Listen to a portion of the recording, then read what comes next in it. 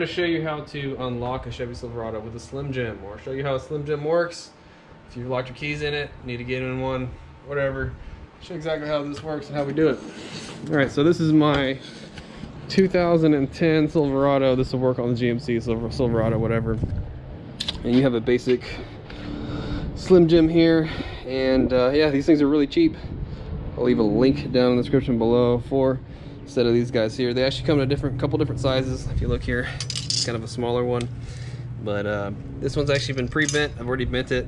You gotta kind of have to bend these things for what application you're going to use it on. This one is bent for Chevy Silverado. I'll show you that here in a second. But on the tip here, this is actually the side or the style of Slim Jim you're going to need to use to open up a Silverado. Not this little one, but the bigger one. I actually have a tape measure inside the door panel of the Silverado. Once I unlock it and show you, I'll actually show you some measurements, stuff like that. I'll also show you behind the door panel on the mechanism that works back behind here, and how it works and how this thing actually grabs what it needs to grab and unlocks the car door. And that's pretty much the trick, is knowing how the door actually functions with all its, how it locks and how it unlocks and things like that. If you know that, then you can use a Slim Jim. I know that, so I can show you kind of how it works on a Silverado. And basically your first steps are going to be, especially with this, with this truck here, is you can do this with this molding on the truck, but I don't recommend it. It'll be kind of hard. Okay, this molding actually just pops right up and pulls right off. This is on every single Silverado and like GMC Sierra, Tahoe. There's nothing that really holds these moldings on. Okay, this will make your life a lot easier if you just pull this off. Okay, comes right off. And we're gonna be working in this area here. Okay, just take note of where, if you still have this bunch of words, tempered glass, all this stuff like that right here on the glass, this is where you'll be working at. I'm actually gonna put some tape here because I don't want to scratch the window. Okay, because the Slim Jim will scratch the window. So you gotta be kind of careful. Okay, put a little bit of tape on there.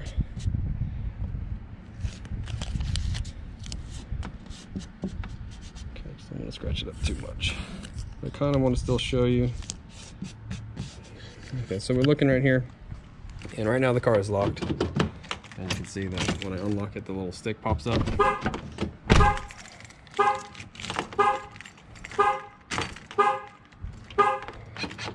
Okay, so I'm gonna go ahead and lock it. All right. Kind of playing around with the tape. Hopefully you can see that. Okay, so I don't want to scratch it up. But I'll go and show you real quick how to use this thing. So again, it's pre-bit. All right, I'm gonna stick this in pretty much right where the GM signal is at. Okay. Okay, and then you're gonna feel how it actually kind of stops on its own. It's a little springy down there, and then it kind of has some play in here, and you're gonna slide the bottom of it this way. Okay, so what you're trying to do is, there's a rod here that connects that stick, or this indicator, to the actual latch that's in the door. And you're trying to grab it and pull it up. So you're gonna have this floating, you're gonna slide it over the side, and you're gonna yank on it up like in this motion here.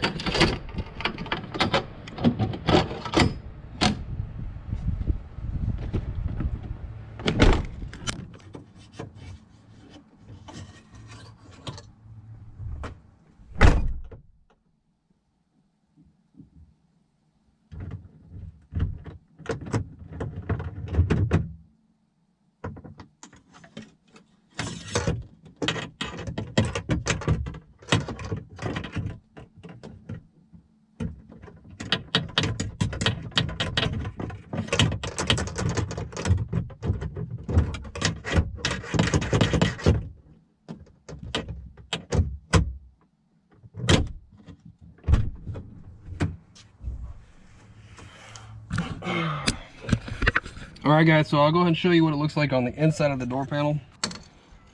Go in, bounces.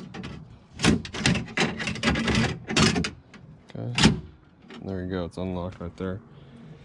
And you can see how it's grabbed it down there. Okay, and at this point, you have to open it up. Okay, because it's unlocked. Because if you move the stick down, it's gonna lock it. So, look.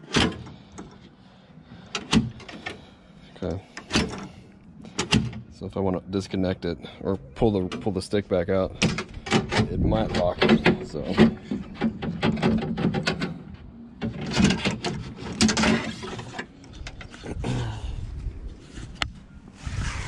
And I'll show you one more time. Right here where the GM emblem is. Again, it's gonna bounce. Okay, go. So you can move it like this. Move it a little bit to the right. Okay, all you gotta do is go. Okay, then you actually have it hooked. Okay, you can work on it. Okay.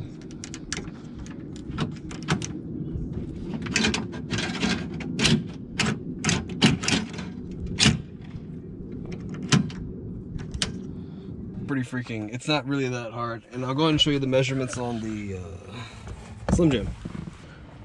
Yeah, well, 24 inches long. About 2 foot. A 2 foot long Slim Jim.